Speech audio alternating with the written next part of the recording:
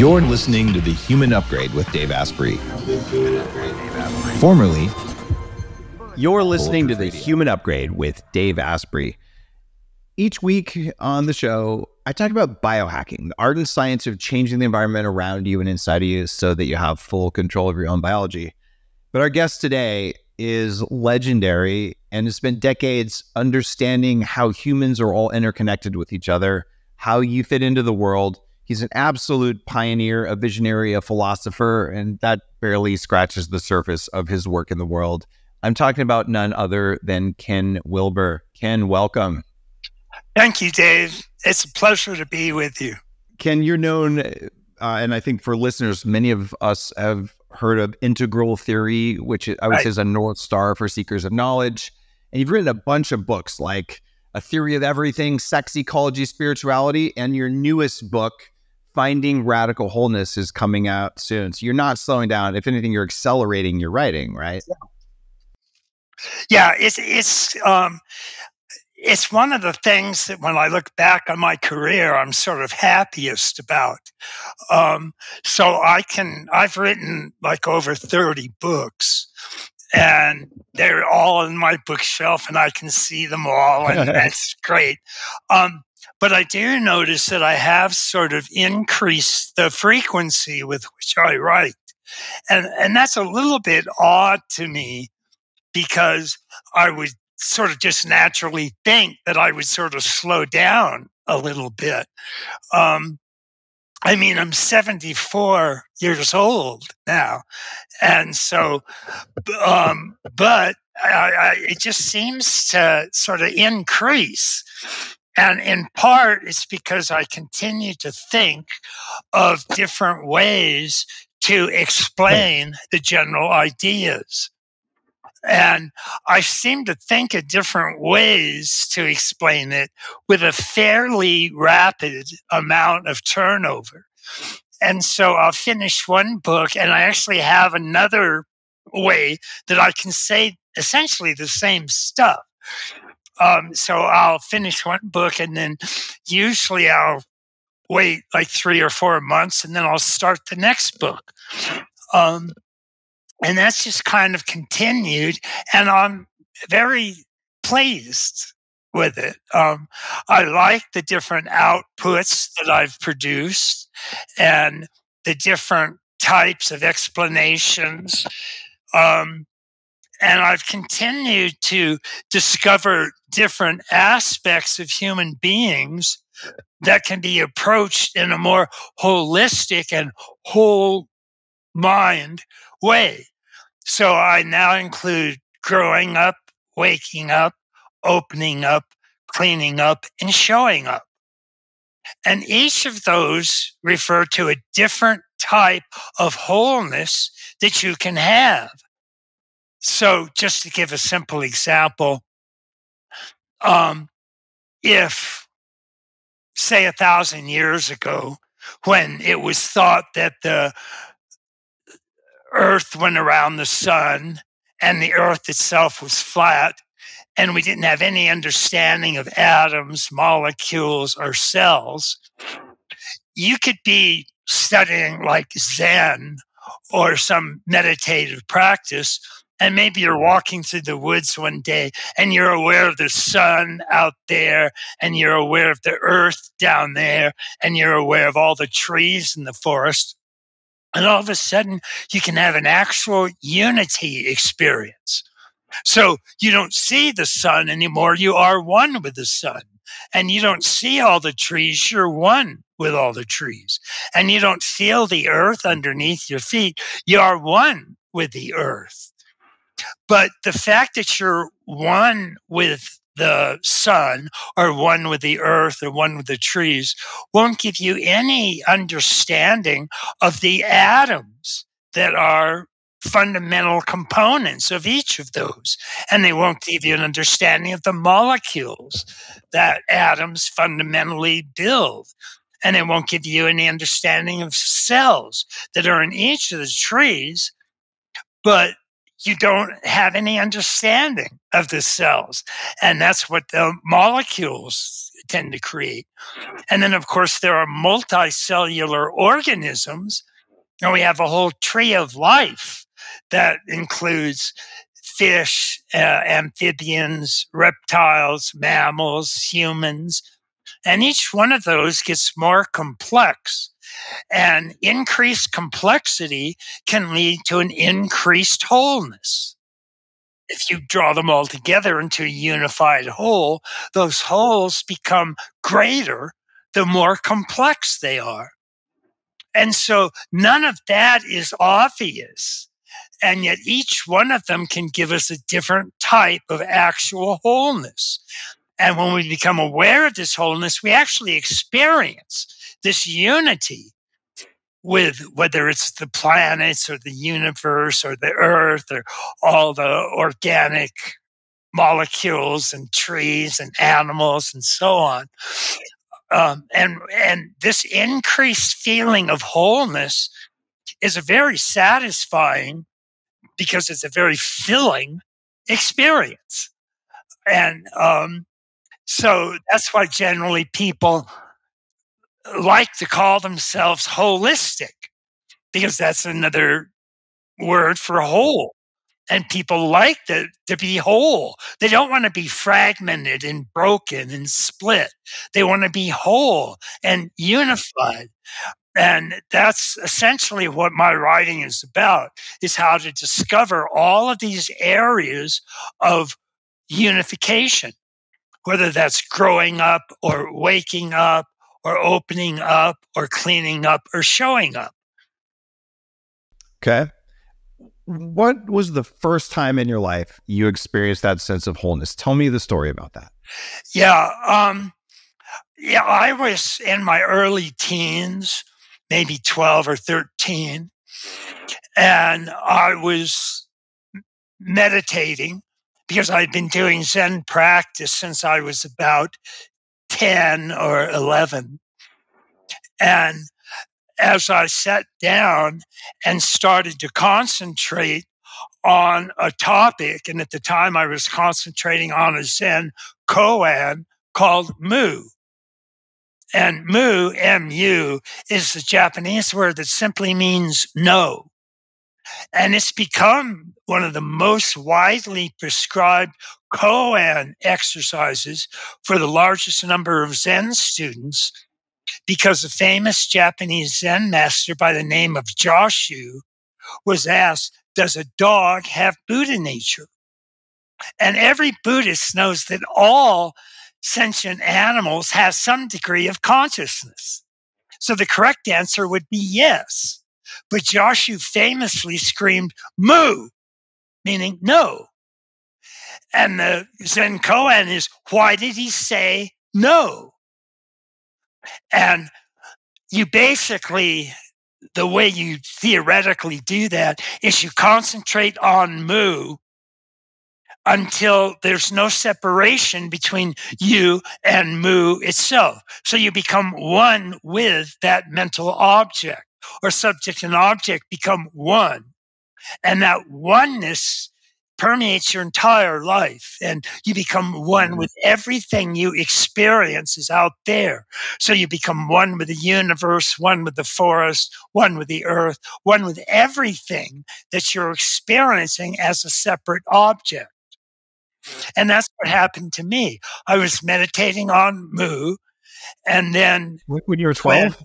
I'm sorry? When you were 12, you were meditating on Mu? 12 or 13, yeah. Okay. Wow. Okay. So you were into this as a kid. Yes, I was. And I started meditating like when I said about 10 or 11.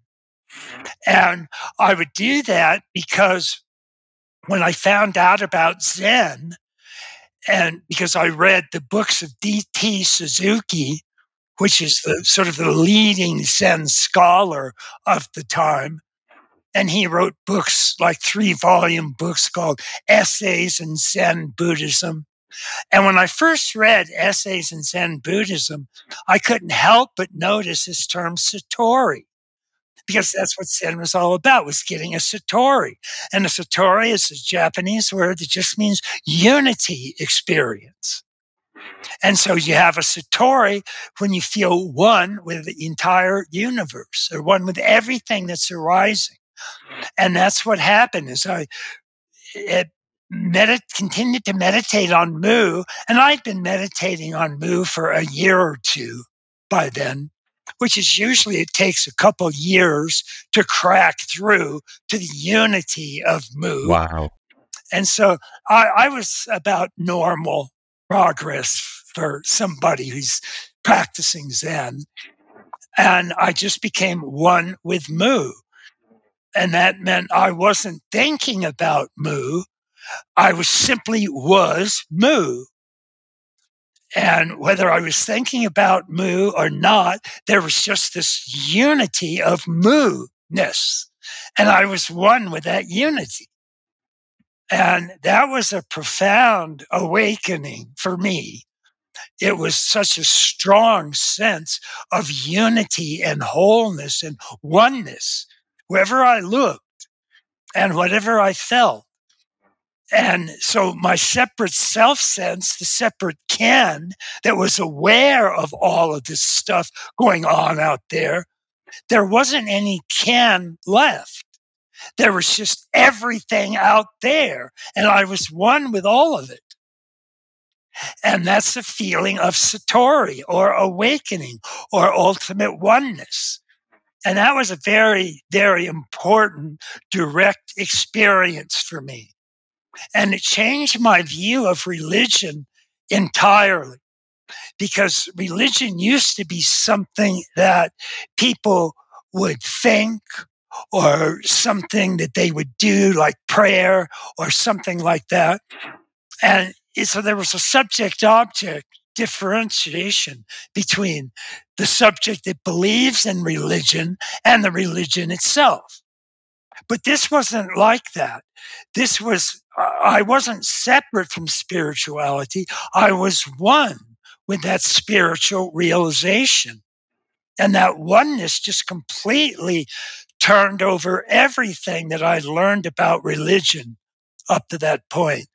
And of course, I had also started, because of my meditation practice, I'd started studying the works of like Aldous Huxley and Alan Watts, and people that wrote about direct spiritual experience, or direct spiritual unity, or oneness, or wholeness. So I was very much aware that those types of oneness experiences were the core of spirituality.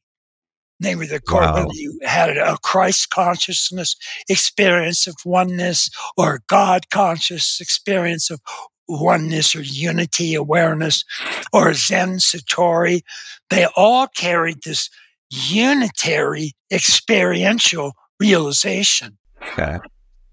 And that was a very profound change in my theoretical understanding.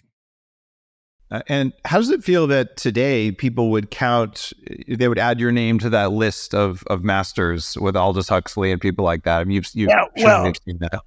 I mean, I'm terrifically honored by it. And I'm very glad that I have been able to write over 30 books, that each of them has been essentially a bestseller. And so I'm glad that I found ways to word this understanding in a way that a lot of people seem to appreciate, and they can seem to understand it. And that makes me feel great. It's a gift. It's a gift to know the states. It's another gift to be able to somehow share them. I do it with neurofeedback at my neurofeedback company. And I write books as well. I've written 8. Like Bulletproof Diet. Yeah. Oh, it's a good book, by the way. Oh, thank you. That I like it. Is a huge honor. Yeah, it's a great book. Oh, thank you. And the idea is to somehow share some knowledge that people don't have, and that seems like much harder than gaining it. But you've trodden some new paths. And you talked about the first time at a very young age you experienced this. The only other one who comes to mind like that is Sri Ravi Shankar was on the show a little while ago. And when he was 3, he memorized the Bhagavad Gita. He beat you by a few years. But I mean, these are unusual things for a 10 or 12-year-old or to do, or anyone who's still a kid. So you got into it early. Do you think that's because of some past life you came in semi-enlightened or something? Or like, what's your story about why you did this so young? I was just born with an intense intellectual curiosity. Curiosity. Okay. That keeps you young. I just wanted to know. Whenever I study, I come across a new idea, and whether it was something like the perennial philosophy or unity consciousness or Christ consciousness, I'd want to know, what is that? And so as soon as I started reading D.T. Suzuki and like essays in Zen Buddhism, he was such a clear, beautiful writer. And when he would talk about Satori, he was talking like it was the most precious gift that humankind had. And I just had to know what that was about. And so I started reading all the people that had written about some type of spiritual unity. And that included like Aldous Huxley and D.T. Suzuki and Alan Watts and Krishnamurti and a whole long list. And I stumbled on something called the perennial philosophy. And that was the great philosophers of many cultures. And there are an enormous number of philosophers that have had these awakening experiences. And the sum total of them was called the perennial philosophy. Because once you've had this experience, everybody that has the experience tends to feel similar things. So they no longer feel like they're a separate self-sense. They've transcended the separate self-sense. So all of Buddhism, for example, is known as a no-self religion. And that's because all of them have had this Satori-like experience. And therefore their separate self has just disappeared. And they feel one with everything that's arising. And so I knew theoretically that those type of experiences were there. And once I knew they were there, I, of course, wanted to have one. And since I started reading D.T. Suzuki and Aldous Huxley and that when I was quite young, I was 8 or 9 or 10 when I started to read the perennial philosophy. So Ananda Coomaraswamy, Aldous Huxley, and all of these great perennial philosophical writers, many of them I had fully studied and read. So as I began practicing what they talked about, and I began using a Zen koan. And for people that don't know, a Zen koan is a saying of a famous Zen master, and they're used as objects of meditation. So if you are assigned a koan, most Renzai Zen masters assign their students a koan. And they're usually questions or stories that don't make much rational sense. So a famous Zen koan is, what's the sound of one hand clapping? And you actually meditate on the sound of one hand clapping until you become that sound. And it's a very real experiential realization. And how long does it normally take when you're meditating on the sound of one hand clapping? Is that another 2-year experience? Yeah. About 2 years. I've been interested in ways to get to those states faster. I mean, I'm using neuroscience and lasers and sounds and lights and all the things. And you are a master of this. Is there a faster way than to just meditate in a cave for 2 years on the sound of one hand clapping? What's your fastest way? Yeah. Electromagnetic brain stimulation. Yes, it's definitely the quickest of all the paths out there. And anybody can buy a brain mind machine They're everywhere. I mean, you can get online and just type in brain mind machine, and you'll find hundreds of them. And they generally use a type of neuro-linguistic programming where if you play something that's like 8 hertz in the right ear and 4 hertz in the left ear, your brain will start to focus on the difference between them. Right. So it'll focus on a 4 hertz brain wave. And a which is 4 hertz low, is a very deep theta state. So it's a state of, we generally have waking, dreaming, and deep formless sleep. And 4 hertz is a deep formless state.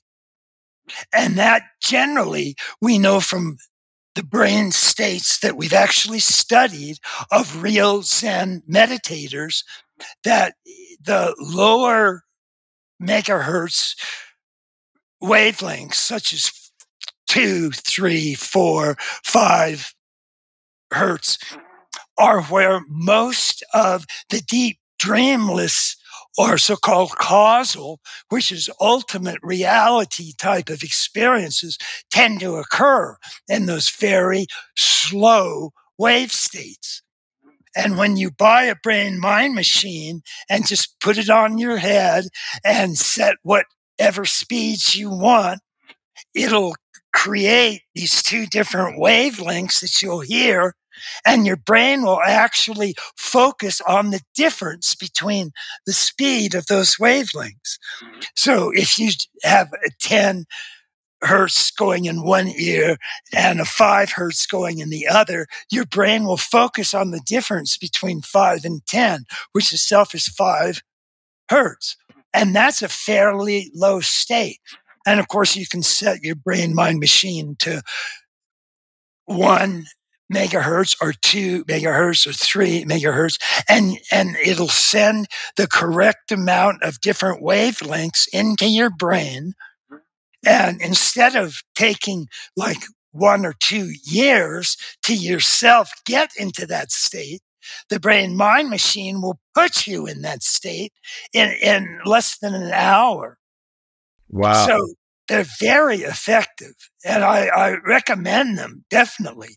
They're terrific for just somebody who wants to try them once a day or something like Right. that. And you will definitely get in those states very quickly. I started using that kind of machine probably when I was 20 years old, Right. Which for me is 30 years ago. And today, Brain Tap is probably the most common one people have heard of on this show because I've interviewed the founder. Right. I've also used the electrical currents flowing between the ears, in those same states.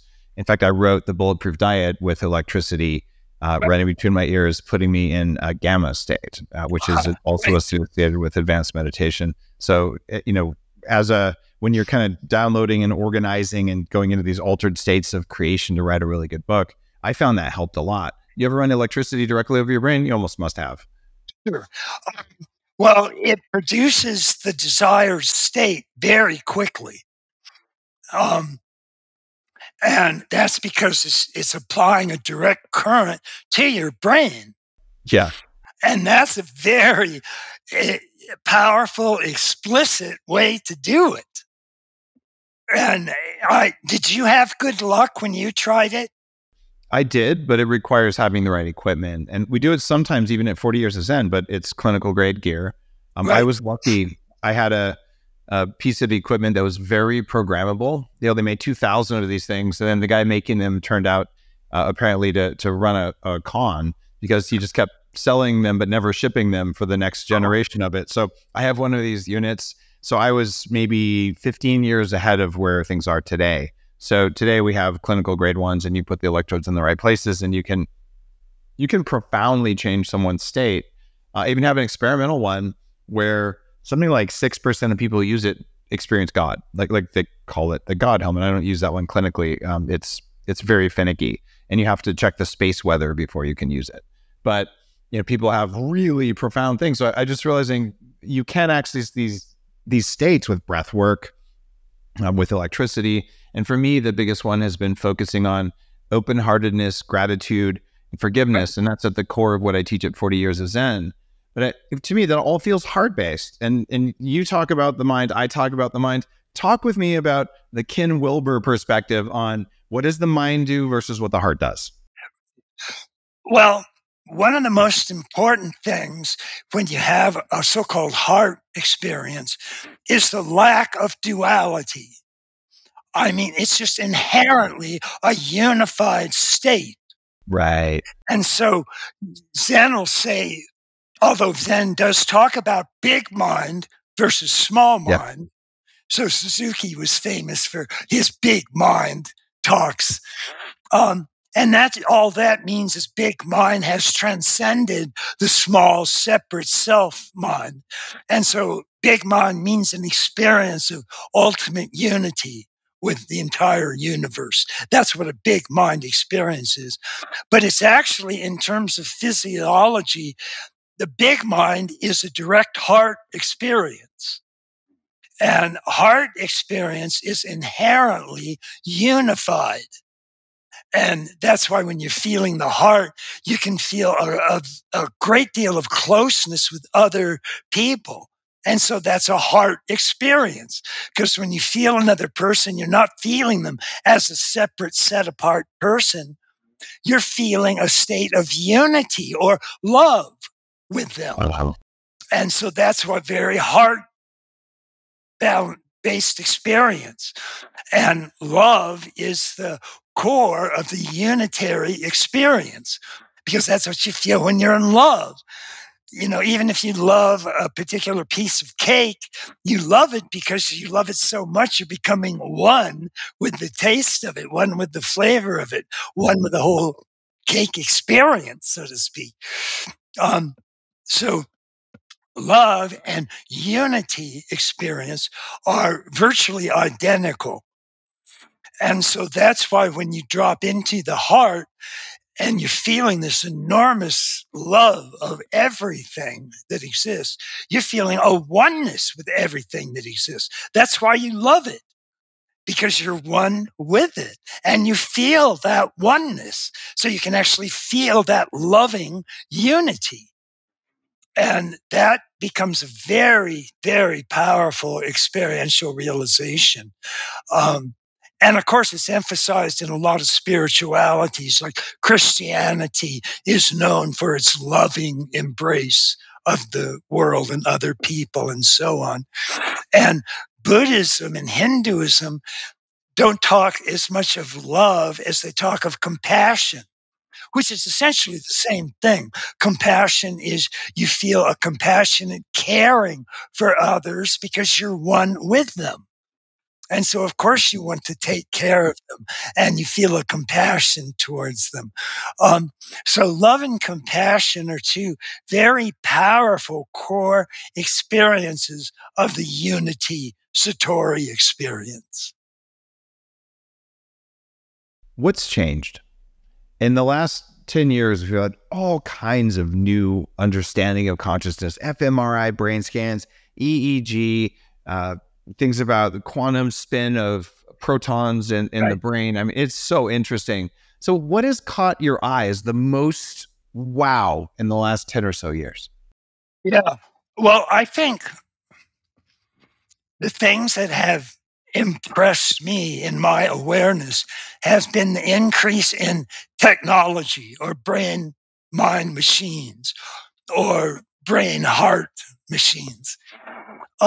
I just was surprised how effective and how quick they can affect brain waves and brain consciousness.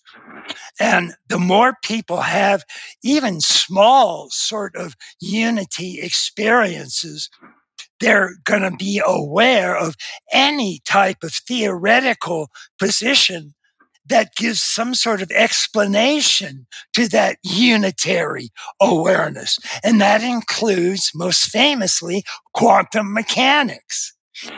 And I've always been somewhat suspicious of people that write about quantum unity as being the foundation of Satori unity. Yeah, me too. They're just it's not quite there. And they like to quote Schrödinger and Heisenberg and de Broglie and Eddington and all of these founding physicists, because the founding physicists all had an understanding of the unitary field of the universe. At least one way to interpret quantum field is as a unitary patterned awareness. And so a lot of people started putting them together with quantum mysticism, and there's just the actual amount of evidence that supports that kind of interpretation of quantum mechanics is very, very thin. It definitely drives me nuts because people, here's my quantum bathtub, and they just throw it around.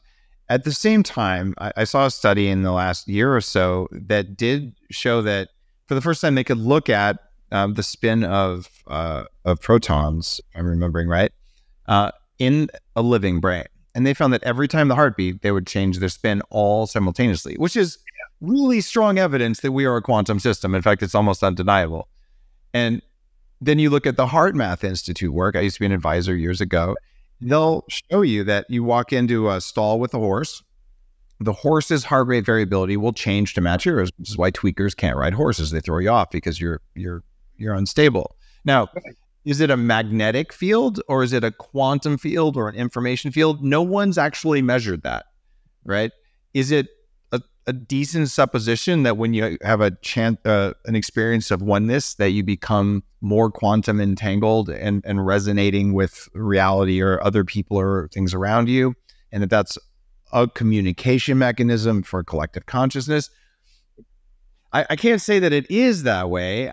I think there's more evidence than there used to be, but we don't know for sure. Would you agree with that, or would you just still be more skeptical? That's what I mean when I say I'm a bit skeptical, is many theorists talk about this as if there's hard evidence that this is the fact. Now, there's hard evidence that quantum fields exist, and there's hard evidence that unitary states of consciousness exist, but there's very little actual evidence that quantum or that unity consciousness has a quantum state foundation. Because like you say, hardly anybody's even measured what's going on in those states. And while there is some more inferential types of awareness about this stuff, there's not very much of it, as you yourself have pointed out. Let's talk. That always has bothered me. Yeah, it's always bothered me too. And I've had a few people come on the show with products that they make quantum claims, and the products provably work.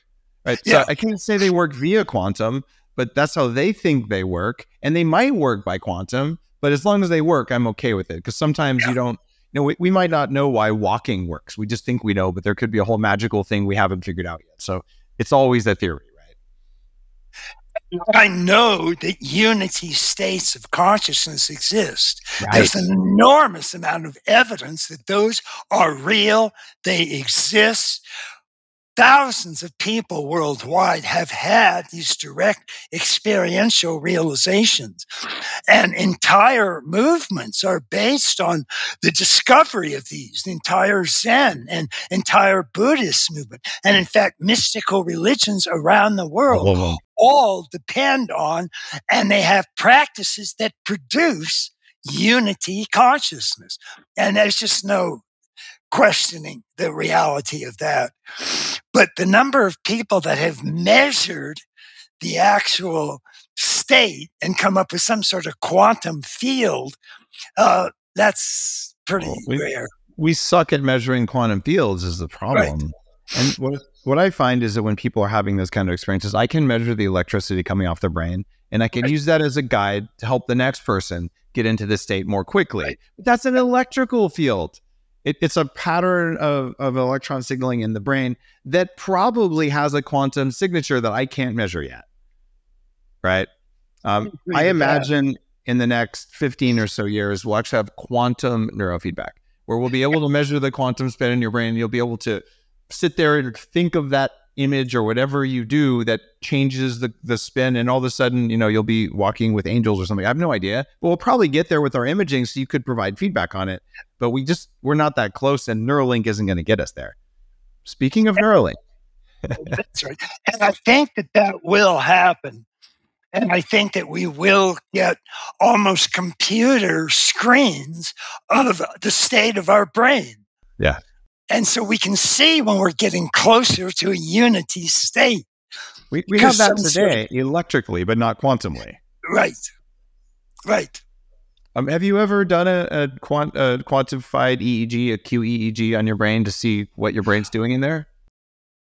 I've done several different electrical measurements. And one that was really interesting is I had a small version of an EEG machine. Yes. And I connected it to my brain.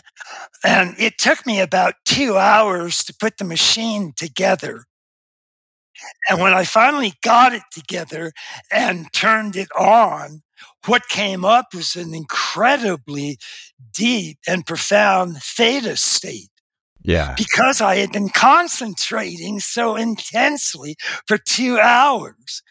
And so my brain had already worked itself down into a very deep, concentrative, low wave-like state.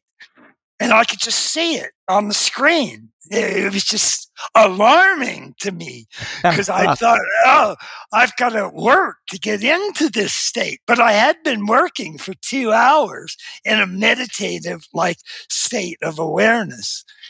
And so I've had several of those types of experiences.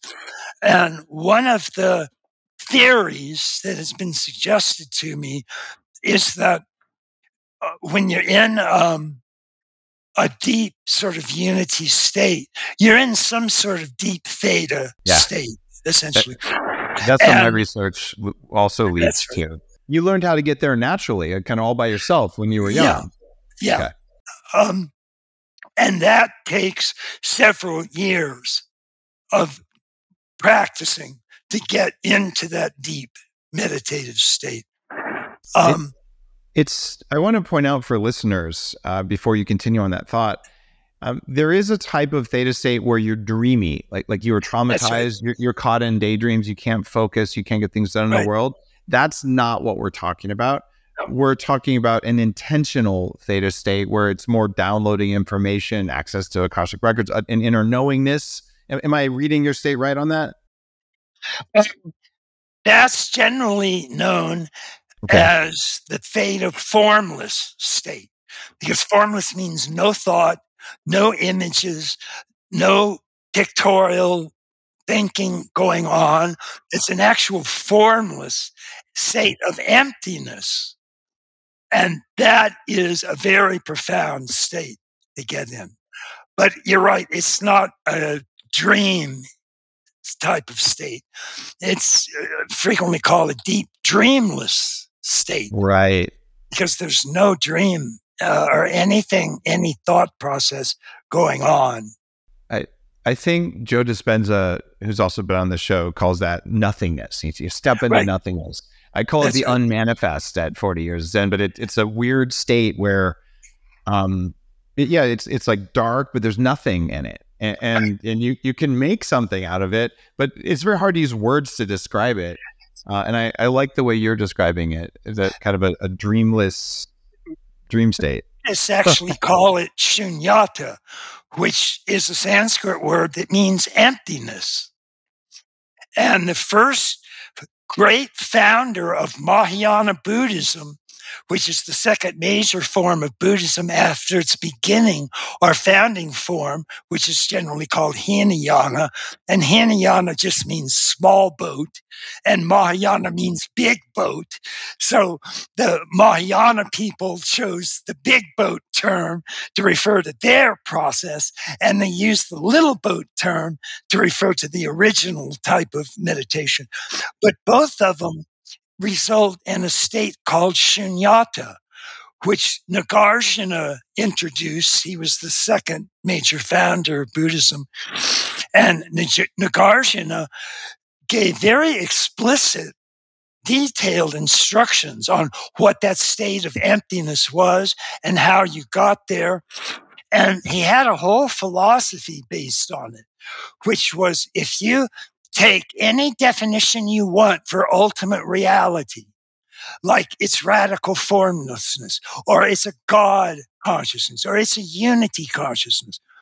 Nagarjuna took dozens of those types of descriptions, and he showed if you want to say that God is a theistic being, for example, Nagarjuna, because he was based on an absolutely formless emptiness belief, he would show that ultimate reality can neither be described as theistic or non-theistic or both or neither. And those four emptinesses constitute the overall emptiness of the world. And so you cannot say it's God, or you can't say it's not God, or you can't say it's both, or you can't say it's neither. Nagarjuna would shoot all of those down, and very effectively, I mean, very logically in that sense. And that's what he was doing, was giving an outlet for all forms of mystical realization, because all of them are formless or expose an emptiness. And those are often called godless or trans-God or Godhead or other terms that try to get those points across. But Nagarjuna wouldn't allow even those types, because he would show that it's neither God nor not God, nor both, nor neither. So that pretty much eliminates all your possibilities that you can state it. It sounds kind of quantum. Like, well, it's not yes, it's not no. It's sort of kind of in the middle, but not really there either. And it's like every time you look, it moves until you end up going into whatever that space is, where every time you look, it moves, and eventually you're looking and it moves. It doesn't matter.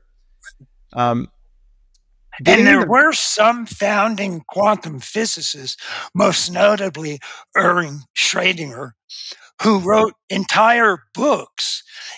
Once he had this sort of, he was instrumental with Heisenberg in formulating the quantum principles. And he particularly showed, like Heisenberg used a very complex S matrix to indicate how to describe ultimate reality. And Schrödinger showed it can be reduced to a simple, what's now called a Schrödinger wave. It's a simple wave function. And once he got onto that, he eventually, of course, stumbled into the Upanishads. And he would use massive numbers of direct quotes from the Upanishads to describe his version of what the Schrödinger wave equation demonstrated. Because what it demonstrated was an absolute nothingness. And that was known as shunyata by the Upanishads. It's very interesting. Some of the early quantum physicists, even Edward Teller, the guy who built the bomb, he quoted the Bhagavad Gita when they set off the first bomb. Like, these guys were all studying esoteric Indian stuff while doing quantum physics. And it's fascinating. And that you also study that, and you studied quantum physics as a part of getting into integral theory. Now, I have to ask you this. I as an interviewer, I already know, I think, what integral theory is. I've read some of your books. Sure. But if I were to try to describe it to someone, I would probably butcher it, because it's one of those things where every time you try to explain it, you missed it, almost like our whole conversation here. How do you, when someone in an elevator walks up and says, what's integral theory? Explain it to me like I know nothing. Well, I would say it's a philosophical way, or a particular way of thinking, that shows how all forms of mere thinking don't really work. And they can be demonstrated to not really work. But another way to say that is that all forms of thinking take a different perspective on the same thing. So if we include all forms of philosophy, we get something that's called the perennial philosophy, because it unifies all of our different perspectives into one wholeness. So we have a subject in singular form, and we have a subject in pluralistic form. So when we talk about your state of consciousness or my state of consciousness, that's a first person singular approach to consciousness. But we have second person and third person perspectives. And we even have different pronouns with I, we, us, ours, they, them, he, she, it, and its. And those major perspectives constitute what I call the four quadrants, because there are four of those major views. So the upper left quadrant views a first person singular. So it's pronouns like I, me, mine, and so on.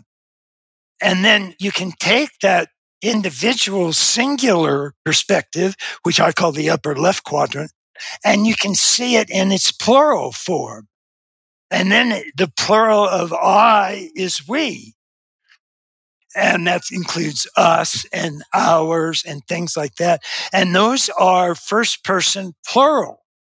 So they're what I call the lower left quadrant. So the upper left quadrant would refer to studies like psychology, or the individual study of an individual consciousness.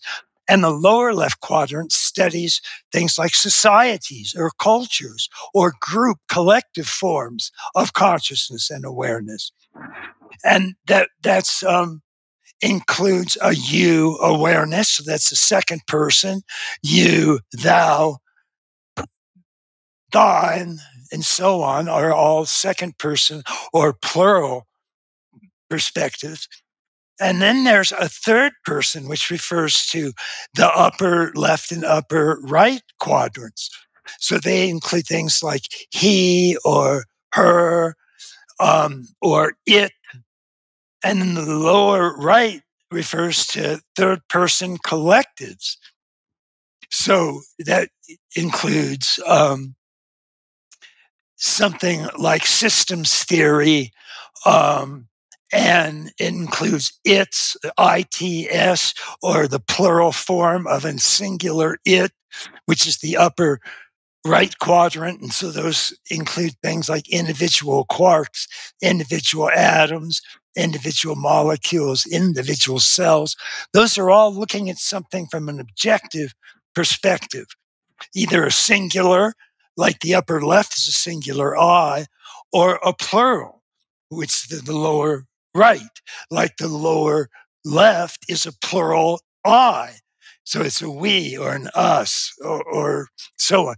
And the lower right is an objective plural. So it's a they or a them or an its, ITS. And what's interesting about those four perspectives is that we already have pronouns for each of them. So we developed those pronouns over thousands of years by referring to what they actually represented. So there was an I, a me, and a mine, because there's actually an individual state of consciousness. And there was a we, an us, an ours, because there actually were plural I's. So there was an actual us or ours. And then we could also look at any one of those from an objective perspective.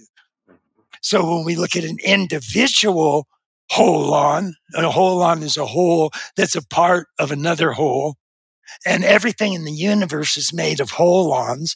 That's a basic tenet of integral theory. So I got that tenet from Arthur Koestler, who in The Ghost in the Machine wrote about what he called a holon, and all holons exist as a whole that's a part of a yet larger whole. And so quarks are holons for atoms. Atoms are holons of molecules. Molecules are holons of individual organisms. And the plural of an individual organism is a species, a collective form of consciousness. And so we have these I, we, it, and its pronouns because over the millennia, we developed them to represent real things in the real world. That's why we had actual words for them. That's why we have an I and a we and a he and a her and an it and an its, because those things really exist. And so one of the ways that we talk about integral theory is we talk about including all of our perspectives on reality. And since there are major philosophical schools, you can demonstrate that each of those schools relies on a particular quadrant. So empiricism generally relies on individual I, empirical experiences, and hermeneutics is the art and science of interpretation. And interpretation is a group of symbols that we use to interpret many different collectives. And that's the lower left quadrant. And then we have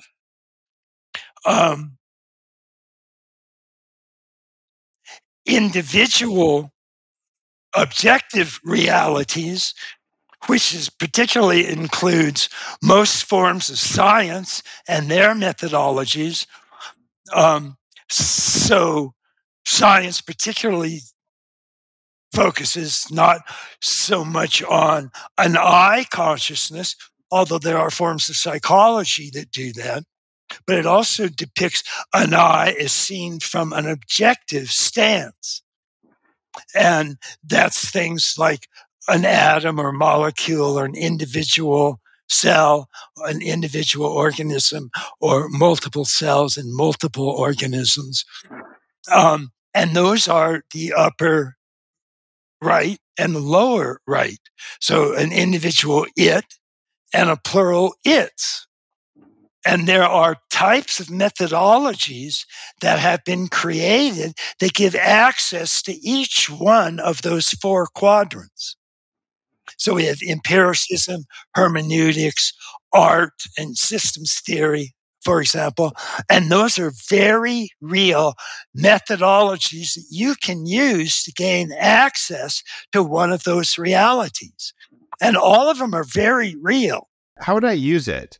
So let's say that I'm working on studying, say, hypnotism, or I'm just picking, or acupuncture, right, something like that.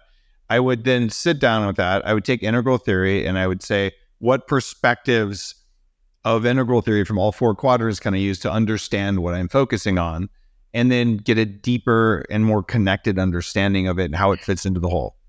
That's right. Because once you have like four quadrants and you have different fundamental particles making up each quadrant, then you have access to four fundamental types of realities. And all of those are real, and you can use their methodologies to give you access to them. So when you study hypnosis, for example, you can study it from the upper left quadrant, or you can study it from a so-called first-person perspective, and then you'll try to figure out what is the person directly experiencing when they're in the hypnotic state. And that will be a very real experience. And so that's your I state of consciousness that's having an hypnotic experience. But you can also look at that I state from the outside in an objective fashion. And that will give you the upper right, or an it state. So from the objective viewpoint, hypnosis is an electrical brain wave, the particular type of brain wave. And a brain wave is an objective reality. It's not particularly subjective, except if you experience it, it's experienced as a subjective first-person experience, and so you'd call it an I state. But when you're just studying it as an exterior event, it's an object, and you see it as an object. So maybe you'll actually measure the brain waves, the electrical brain waves that are producing that state. And each of those, the I state and the it state, have plural forms. Oh, So yeah. we also have like cultural consciousness, and where we have experiences of what sometimes called a social organism or a Right. collective group. And then you can look at those in an objective fashion as well. And you have not only um, the subjective state, you have an actual objective event. And we often call those they or them or its experiences. And that's what happens when we look at an individual brainwave in a large number of people. And so we'll get a Yeah. social objective view. So there are important things that you learn about hypnosis, whether you're looking at a group hypnosis or an individual hypnosis or a subjective hypnosis or an objective hypnosis. It takes, I'd say, many hours of study to get a full understanding of how to use integral theory. And for listeners, I was looking at what's the best example. So when you talk about the I, it's Right. a sensation, or I'm feeling irritable, or an emotion. Right. And you look at the it, you're saying, well, it's a limbic system or a reptilian brain system or something. And when you talk about we, it's myths and magic and rational things like that. You're talking about it's galaxies and planets, all the way to communities and groups. And it is mind bending to study integral theory. I'm not an expert on it, but I've certainly read your books. It's a bit of a mind warping experience to go deep with Ken Wilber, even just to talk with you, right? And so, listeners, if you've never read any of Ken's books, his newest book is going to be worth your time. What I find is that when you're learning from your elders, people who have more wisdom than you do. I can do what I do because in my mid-20s, when my brain was trashed, I hung out with people in their 80s who were doing anti-aging before it was acknowledged to be possible, and they taught me what I know. And so I got this huge leg up, and I always want to talk with masters.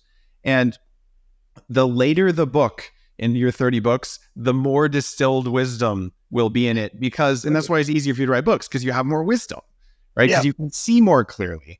And so you want to read the later books by Ken Wilber. Right.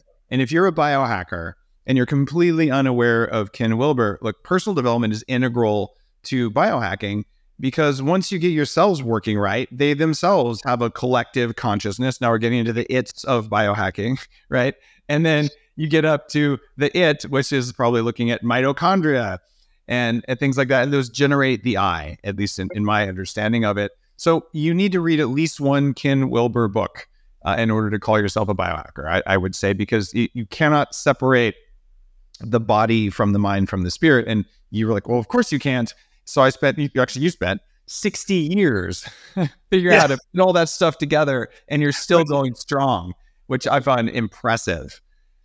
I got to ask you, though, after 60 years of studying consciousness, are we living in a simulation, Ken Wilber? Well, it's certainly, we're living in a type of experience that lends itself to that type of description. So you'll often hear people that are very familiar with computers say, well, this is all a simulation. We're all living in a computerized, externalized worldview. And the only reason they can get away with that is they're describing one of the quadrants.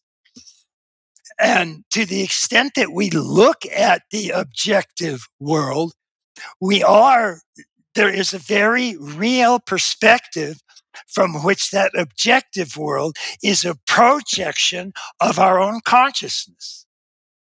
It's a third person experiential reality. And all these objects are real, and they're there, and they're external to us. And we can trace their origins back to subjective experiences as well. So again, the four quadrants are there from the Big Bang all the way to stages of evolution. And that's what each one of my books sort of takes a different version of the universe and explains how all four of those perspectives, first person, second person, third person, have a reality. And they're very real realities. Are you familiar with Donald Hoffman's work on the user interface theory of reality? No, but it sounds familiar. You've got to read his book on this. I don't want to blow your mind because your mind's already been blown since you were a kid. But it'll plug in, and his theory, if I numb it down, is that we evolved to create a user interface on reality because unless we're in the wholeness state you talk about, I'm seeing you on my screen, but I'm not seeing the individual electrons that are transmitted over Google fiber optics and all that stuff. So I'm seeing a picture of you inside my brain that isn't you. And so you could argue that we're living in a simulation, but your body and your brain generate the simulation of what's really going on out there. That's right. Okay. Well, but you can still take that perspective of an objective view. And when he's describing the user interface, that's the reality he's describing. He's describing a third person reality looked at through a third person perspective. Right. So he's giving you a third person description of this third person reality. And that third person reality is, in a sense, a projection of our subjective brain state. Because we can take that first person perspective of it. And then we can look at that first person itself from a first person perspective or a third person. We can look at it from a subjective perspective, and we can also look at it from an objective perspective. And when we introspect, what we're doing is taking our subjective experience and looking at it objectively. So we're actually looking within and seeing our subjective states. And those all appear as objects. So again, all the perspectives we can take have a foundation in one of the four quadrants.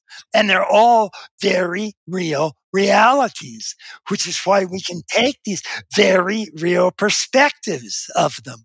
So I believe that every time you read a good book, whether it's a good science fiction book or a Ken Wilber book, it gives you a new user interface to reality, a new way of seeing reality. So the more books you read, the more user interfaces you can switch between. And when you go deep with integral theory, that it's kind of like a master switch to help you flip between ways of seeing things instead of seeing them only through an emotional or an eye perspective. And to be able to see them all simultaneously.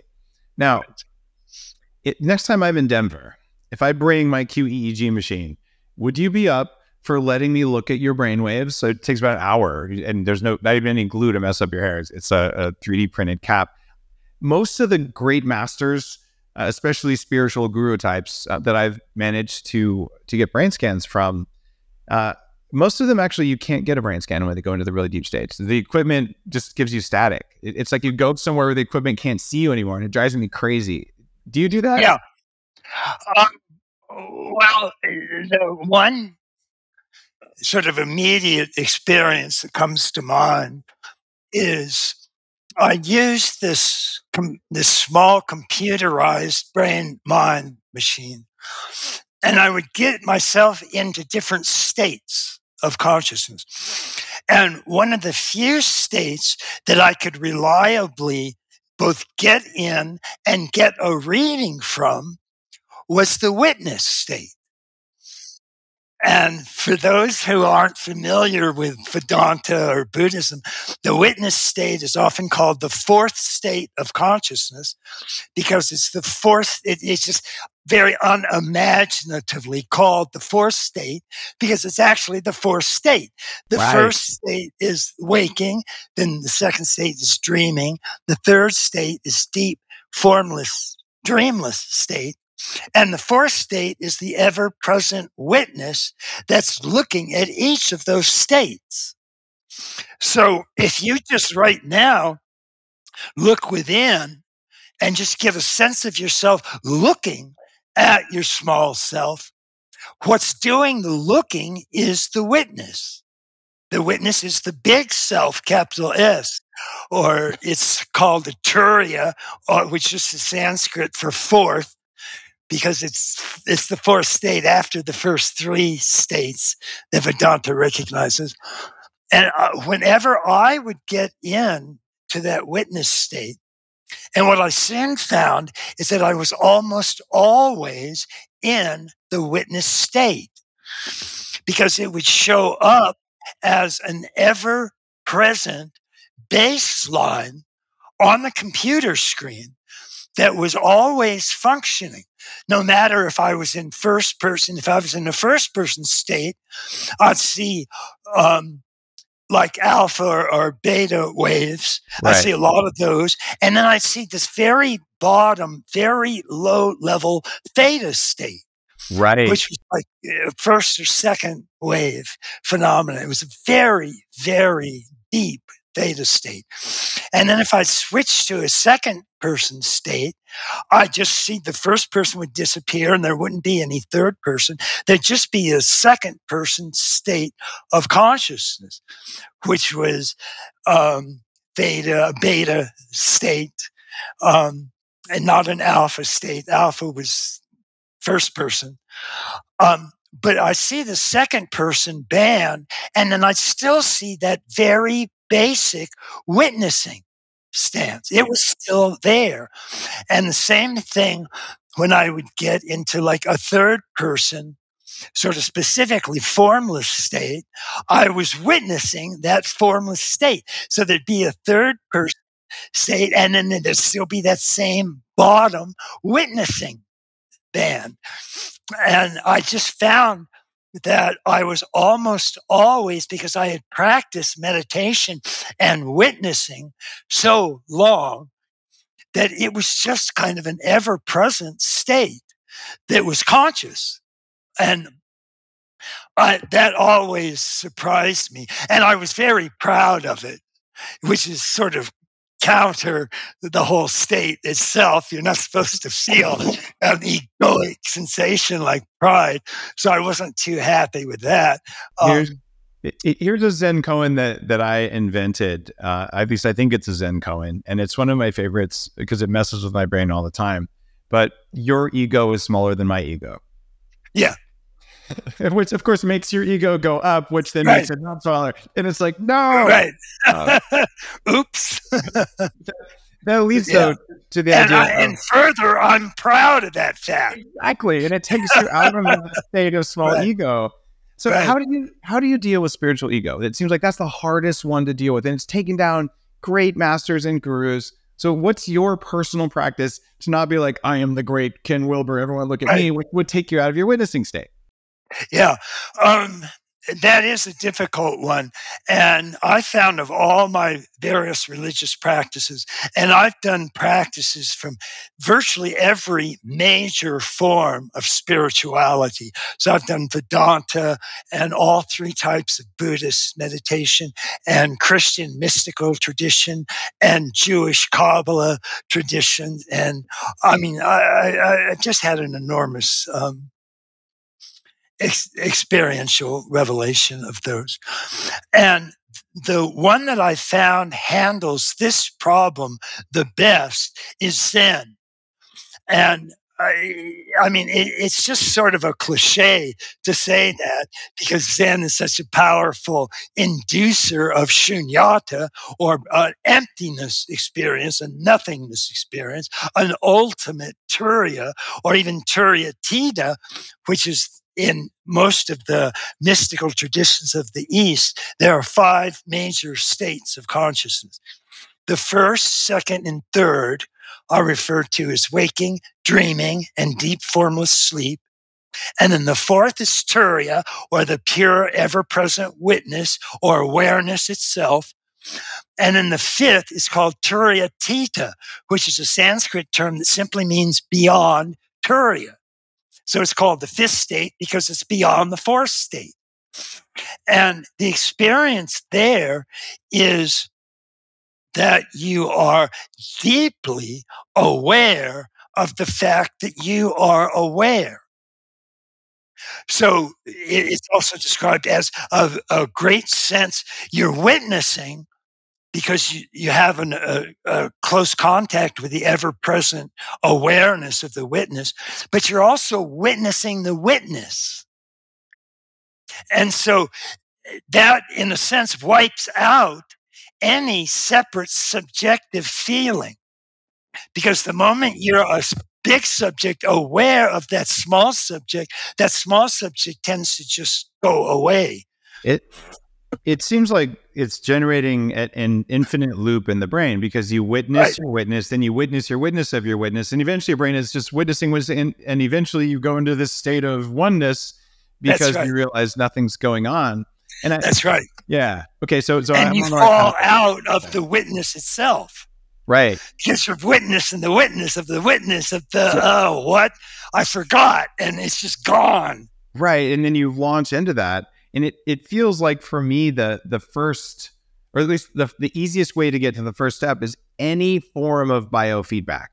And it can be just a temperature sensor on your finger or stress response or heart rate variability, or my favorite obviously is neurofeedback, but even blood flow training in the brain, all of those things.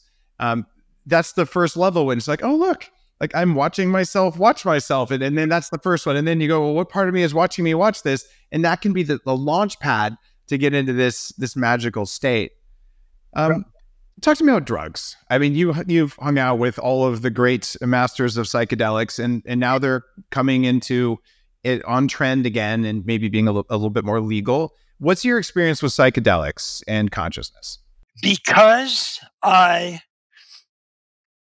went through that period where I first got introduced to the perennial philosophy thinkers, a fair number of the modern perennial philosophy thinkers, Aldous Huxley, Alan Watts, people like that, had not only taken drugs, at least mescaline, but often psilocybin and LSD.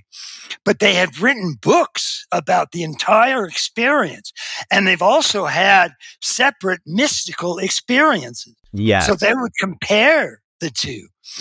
And what I found is that almost all of them felt deeply that when they had a very profound psychedelic experience, it was indistinguishable from the deep mystical experiences that they had, even when they weren't doing drugs.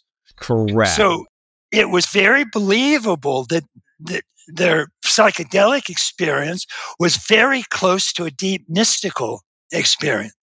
But all of them would, in a sense, warn away from psychedelics. Because they would simply say, well, it's too much of a shortcut and it frequently cuts out too much of the full mystical state. So I always had both a profound respect for the psychedelic experience because it could induce types of mystical, authentic mystical experiences. But I was always sort of shy of getting really into them, because of the warnings that these great writers would almost always give you. Yeah. And they would say, no, meditate. That's what you have to do. So I started out, and I first tried LSD, and I had some very deep shadow stuff come up, which often happens in LSD. And if you just have the shadow stuff, it's called a bad trip. because it's just a full-fledged experience of your shadow, and that is a bad experience. And so I had some bad parts of the LSD experience, but I'd always come out of them and get the good stuff. So, but Yeah. I only did like 3 or 4 trips on LSD because I felt that that was enough. And I Wow. didn't want to get into where it was detracting or thwarting my mystical experience. Thank you for sharing that. And one of my concerns is that psychedelic therapy has great value. And I've had the Yeah, mystical experiences without the drugs before I ever tried a psychedelic. right. Actually, I tried mushrooms in my 20s one time. But it's one of those things where if you're relying on it, and there's a guy out there with a podcast who says, "Oh, I've done 100 ayahuasca ceremonies." I'm like, well, he's not in training to be a shaman in the jungle. At some Yeah, point, it's got to be the poor guy. It's not working, right? right. So, That's right. and then you have Stan Groff, and I've been honored to actually co-host a breathwork session. Stan Groff used LSD in his licensed psychiatry practice and replaced it with meditation and breathwork because you go to the same places, and I do that. I go to those places with electrodes on my head. You don't need the drugs, but Yeah. maybe using the drugs once so you know the state is of value. But relying on them, it seems like too much of a shortcut. And I'm like the king of shortcuts. I'm biohacking, like get it done faster. Yeah, I don't know if hear that's you. the path. Yeah. Well, I'm good friends with Stan Groff, Ah, and I really appreciated his early LSD work. Um, very good. and it not only was it just really profound research, it almost always produced exactly the great chain of being. So you went from really broken, egoic, fragmented experience to very real, unitary, unified spiritual oneness. And Stan was always alerted by the LSD experience itself to those very deep unity experiences. I want to just mention that I, however, had a great deal of hope and promise for the so called psychedelic revolution. And mostly for the reason you said. Even if you can take one good dose of LSD and have a unity experience, at least you know it's there Right. and it's real. And that was my hope for the psychedelic revolution. Even though I myself didn't continue doing that kind of drug, I'd had like 1 or 2 experiences of mescaline and a few experiences of psilocybin. And those all gave very unique types of mystical experiences, genuine mystical experiences. Um, But I was hoping that LSD in particular, because it was such a powerful psychedelic, that it would induce a sort of mystical revolution in America. And oddly, what seemed to happen instead is people would take it, and many of them would have a profound mystical experience, but they'd either fall into one or two different paths, neither of which were very helpful. One was they just take it like once a month forever. So they would get up to the 100 times I've had the experience. And at that point, you're just wiping out. It's just becoming much too um, almost symbolic. It just loses its reality and its real function. And the other way is that many people just stopped taking it entirely. And so we had this sort of 2 different branches, one people which were overusing it, and another set of people which were underusing it. And neither one produced the middle of the road. I take it maybe 2 or 3 times a year, and I have profound experiences, and then I use those in my meditation Yeah. practice to further it. And that just didn't seem to happen. Um, and I found lots of people that went one extreme or the other, but very few people, it seemed, to balance out their use of psychedelics to prolong and increase their meditative experience. And Yeah. that was always very disappointing to me. It's kind of like when you wake up from a dream, you forget the dream until you tell Right. someone to write it down. And I Right. feel like there's a big challenge with integration after a psychedelic experience, because if you write down and you were to record everything during that and then study that in your meditation for a few months, Right. You're going to get all the value. But if you just keep taking it and you forget 90% of it, it's not like your ego isn't listening. See, I think it strengthens the ego to take drugs over and over and over, unless you do the integration. So your conscious brain gets it and your ego gets it. So you're at par with your ego, because we all know people who've done way too much ayahuasca or acid or something, and something's not right. And you can feel it. Right. And I also know people who've done it maybe 500 times who are profoundly enlightened and just happy people. And not that they don't have their scars or whatever, but they're the exception, not the rule. Right. Yeah. Well, exactly. Very cool. And then there seemed to be a sort of resurgence of psychedelics when ayahuasca came along. Yeah. Because I talked to an enormous number of people that swore by their ayahuasca trip. And they had taken it 2 or 3 or 5 or 10 times. And they were having some very real and very profound mystical type of experiences. I kind of feel a little guilty about that. In 1999, I went to Peru and I sought out ayahuasca because I've done extensive reading like you.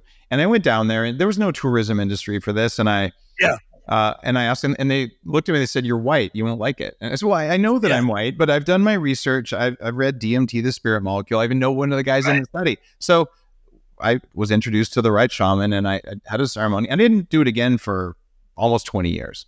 Right. But I talked about it a lot in the early days of biohacking in 2011, 2012, just as like one of the paths to consciousness. And there are certainly others who talk about ayahuasca. I'm not alone, but in the world of biohacking, I started biohacking.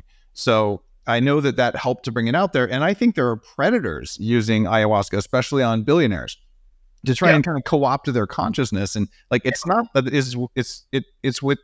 it has risks. Even meditation has meaningful risks. Like Buddhist meditation in Buddhist literature can drive you crazy, especially fast path Buddhism, right? That's right. So can Aya. So I appreciate your perspective on, right use of these very powerful substances. So thank you, Ken. I think you're a leading voice and people need to hear that. They're not good. They're not bad. They're somewhere in the middle, which is funny because you teach that. Nothing is all good or all evil, that everything is on a slider switch, right? Is that part of non-duality? Do you believe in non-duality? Talk to me about that.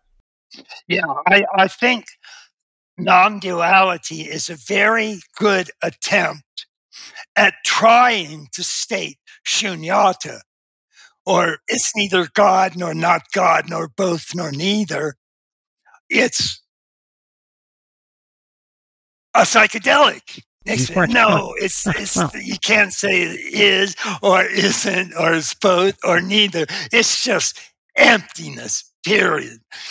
And so I think shunyata, particularly in the hands of somebody like Nagarjuna, who sort of introduced it as a major conceptual formulation of Buddhism, which is to say it's neither conceptual nor not conceptual, nor both nor neither. And he was always repeating those so-called 4 inexpressibles, or the 4 negations of reality, although he would negate that and say, no, you can't describe it as 4 negations either. It's not that or not that or both or neither of that. So in his hands, it always left you in a state something like shunyata, something like emptiness, because it even blasted the notion of emptiness out of your mind, because it can either be called emptiness or not emptiness or both or neither. And that sort of wipes it out entirely. And so you could come away with some pretty good experiential experiences from Nagarjuna. And I think that's why he is sort of single-handedly credited with founding the entire second major movement of Buddhism. He was the original Gautama Buddha. He was just a brilliant theoretician and a brilliant shunyata realizer, or realization that it's neither A nor not A, nor both nor neither. And so I believe in shunyata, or a theory of non-duality. And by non-duality, Nagarjuna means it's neither dualistic or not dualistic, or both or neither. So he's just really getting rid of all forms of duality, although he would deny that that's what he's doing. But that was, in effect, what he was doing. And your experience of Satori or awakening or enlightenment is a feeling of non-duality, to the extent it can be spoken of at all, because you feel that your subject is one with every object it's aware of. And that way your separate subject disappears and separate objects disappear. And everything that's in your awareness right now, this computer screen, this table, the chair you're sitting in, your own body, all of those are objects, and they all disappear as something separate from you. And your whole subjective awareness just becomes one with everything you're aware of.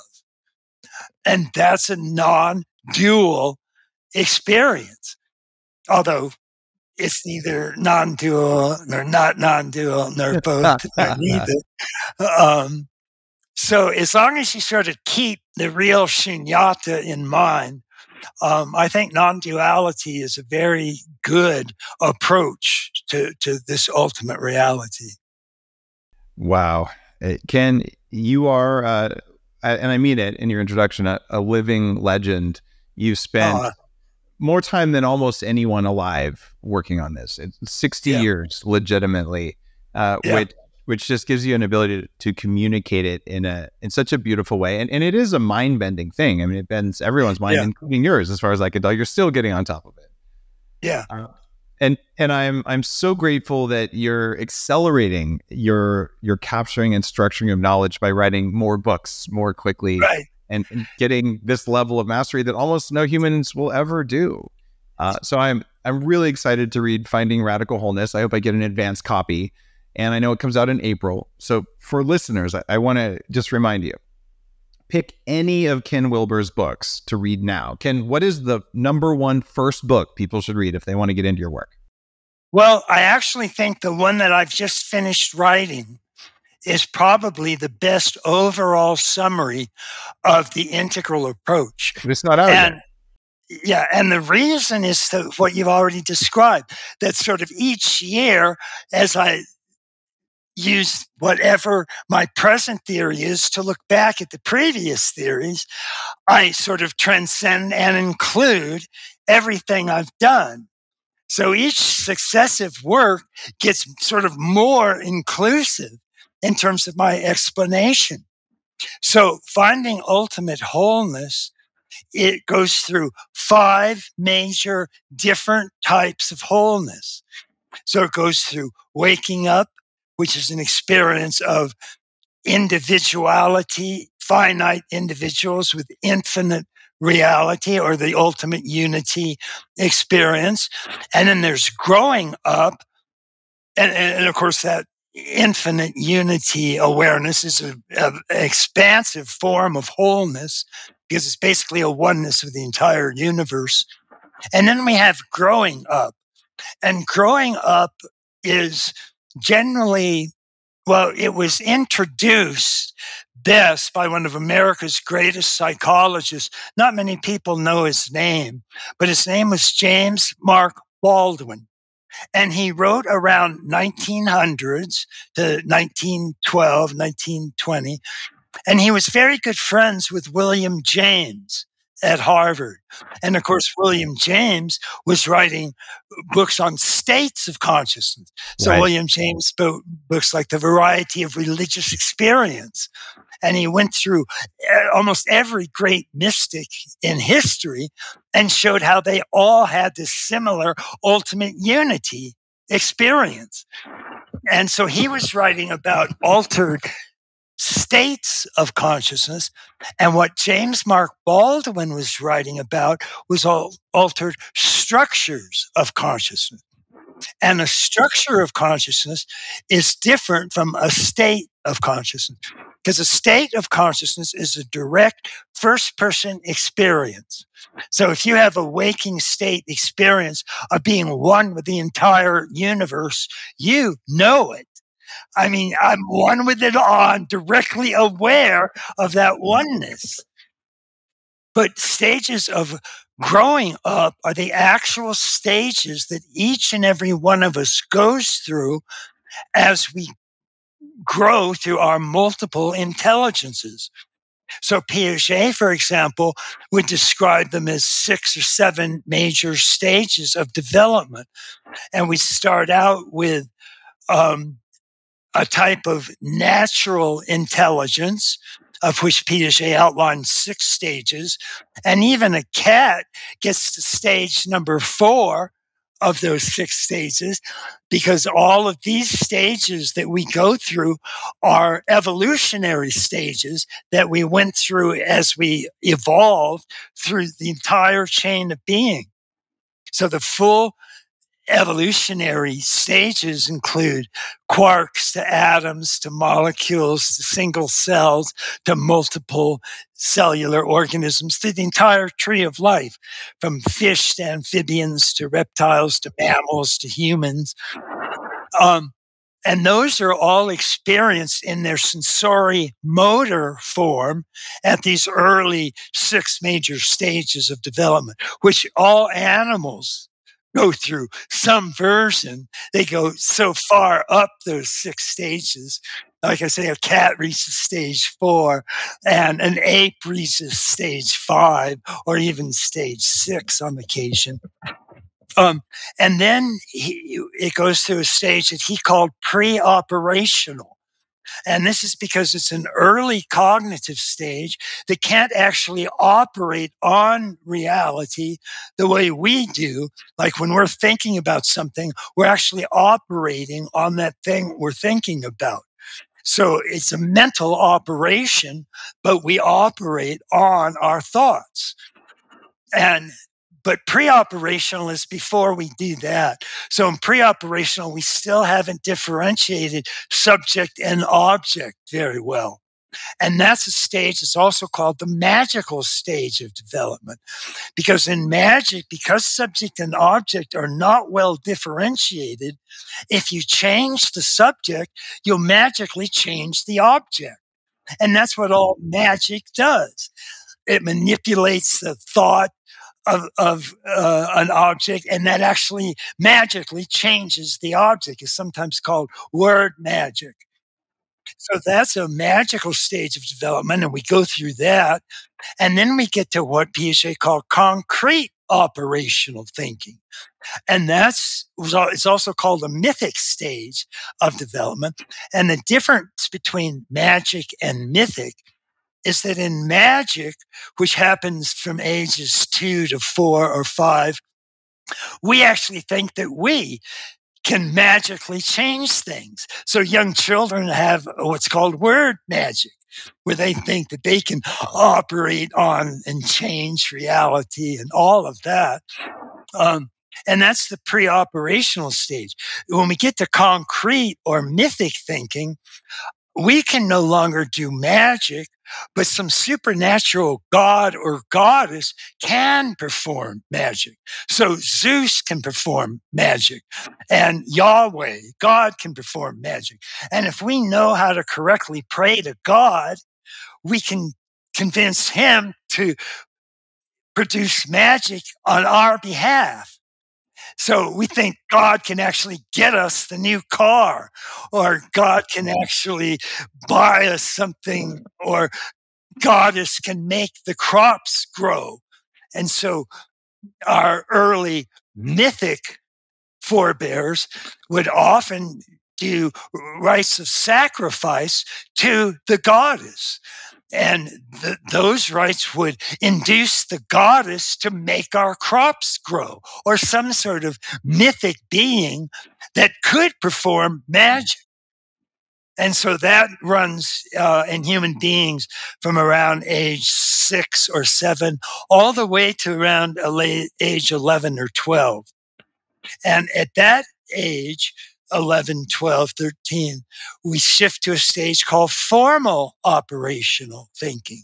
And that's thought that can operate not on the objective world, but thought that operates on thought. So we get the emergence of logic and mathematics and highly advanced thought forms like that. And that produces multiple universal systems. So we have chemistry, biology, geology, and so on.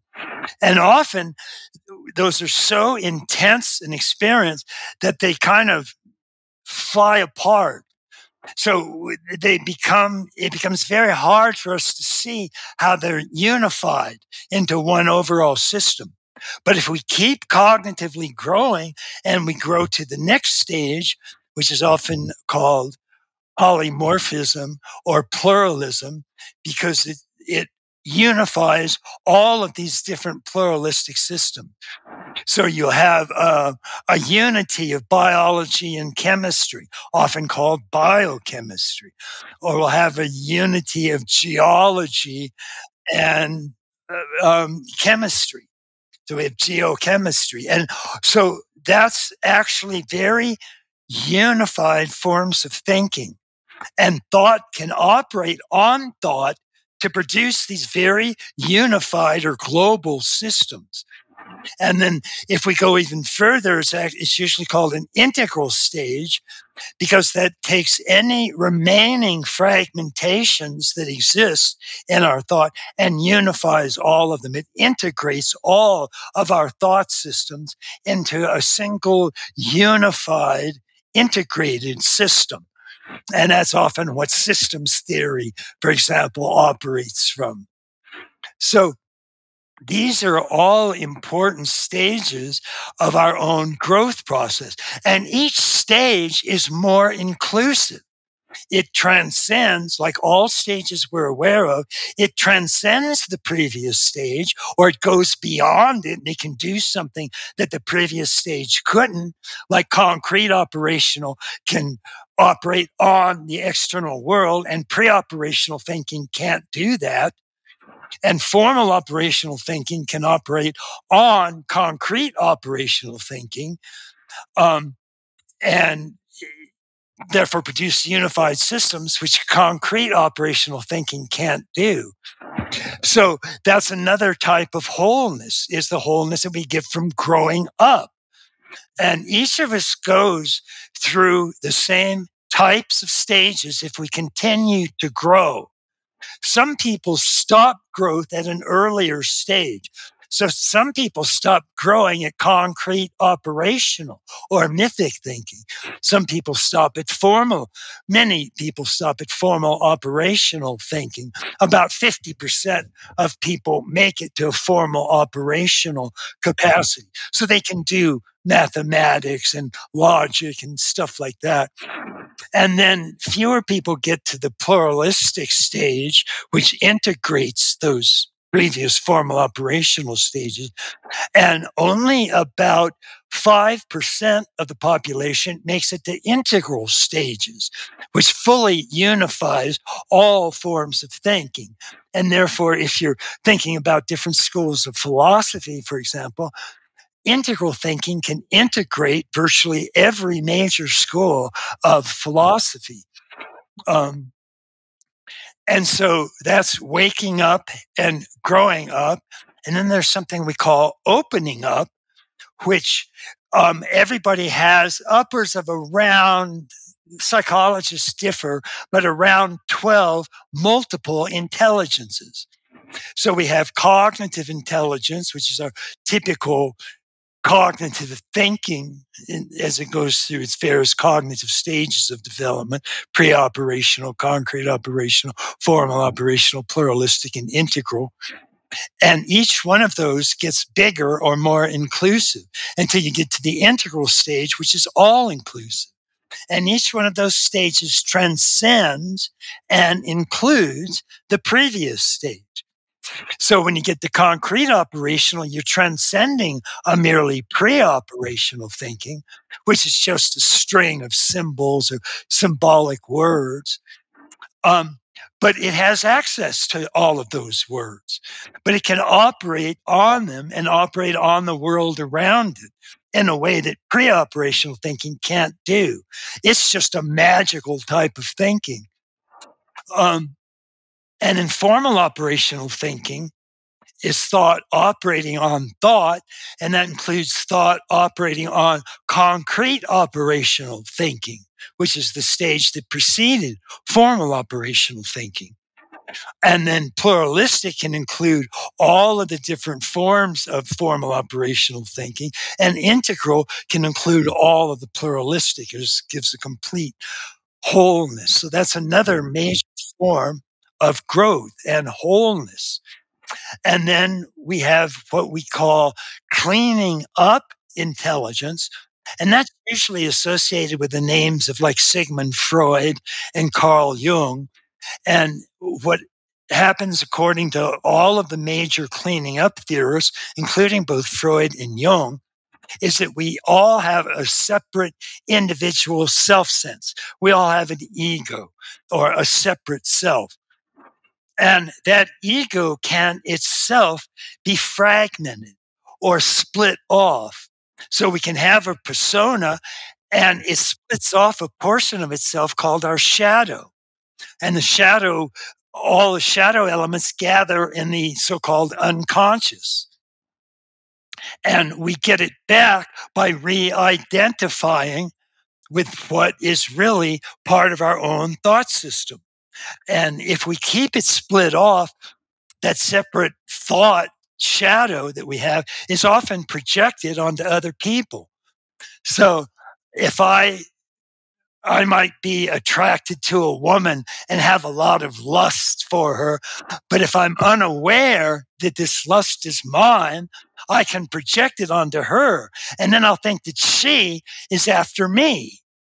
Because that's what happens when we project some of our motivation is they get on. So if I'm angry at you and I project my anger onto you, I'll think you're angry at me. And that's what projection is all about. It's one of our major defense mechanisms. That's also where the roots of narcissism likely come from, right? That's correct. And as for narcissism, what we want to do, narcissism can get so intense that it splits off part of itself accidentally, and that becomes shadow material. So, and Freud was the first to spot this. Not many people know that the terms often associated with Freud, like the ego and the id, Freud never once used either of those terms. He used the actual German pronouns that are translated in Latin terms.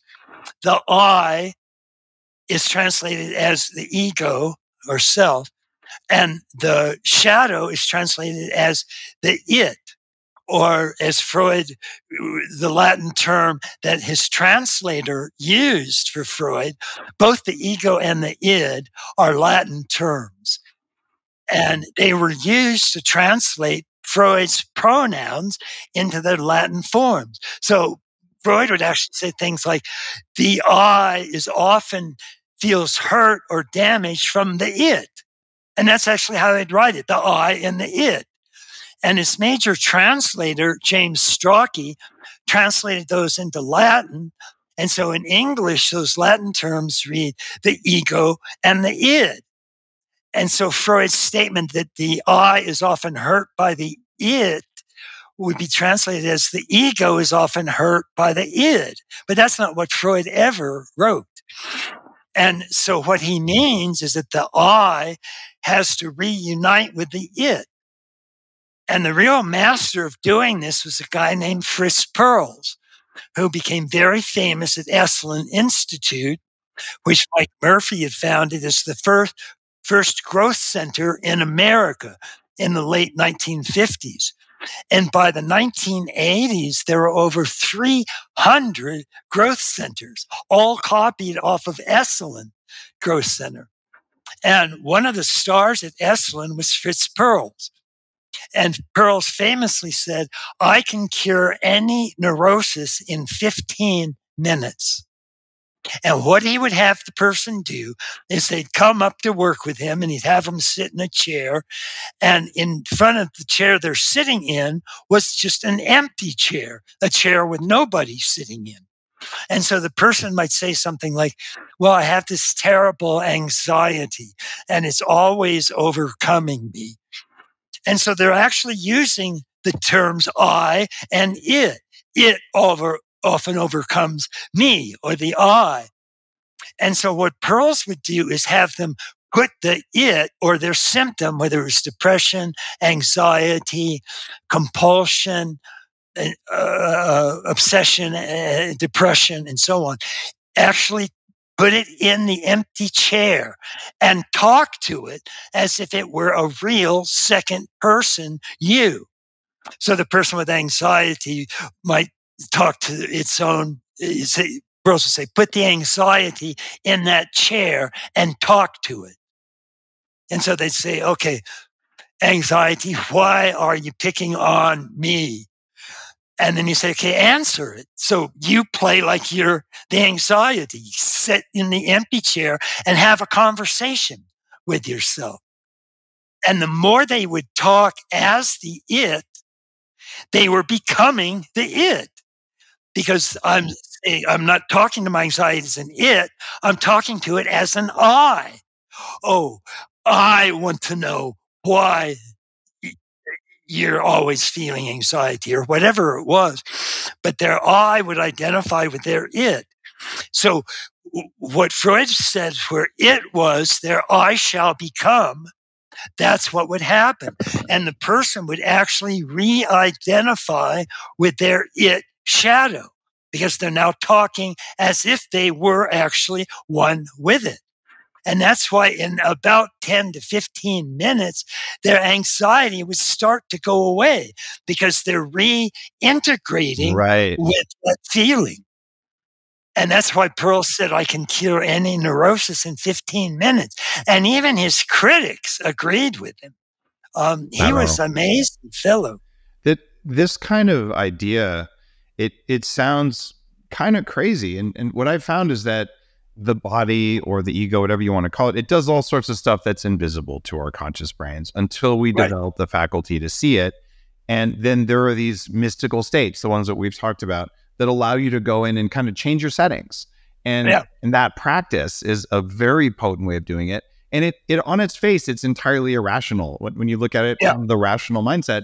And just once you realize that a lot of what your body does is not rational based at all. It's emotion based, or it's based on phases of the moon, or magnetic fields and all sorts of stuff you just don't even know. So all of a sudden you can go in and change the settings. And it's funny, probably a seventh generation after that process is a part of the reset process I use at 40 Years of Zen. There is an actual chair there, and it's done with neuroscience signals, but they visualize a thing in a chair because it's so powerful to bring and to reintegrate and to create.